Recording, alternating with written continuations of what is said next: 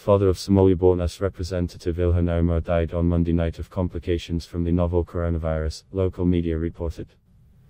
It is with tremendous sadness and pain to say goodbye to my father, the Minnesota Congresswoman tweeted late on Monday. No words can describe what he meant to me and all who knew and loved him. Omar and her father Nur Muhammad came to the United States as refugees in 1995 from Somalia during the country's civil war and eventually settled in Minneapolis, according to Politico. Omar was elected along with Michigan Representative Rashida Tlaib in November 2018, making them among the first two Muslim women to serve in the U.S. Congress. The Minnesota representative did not respond to Reuters' request for a comment.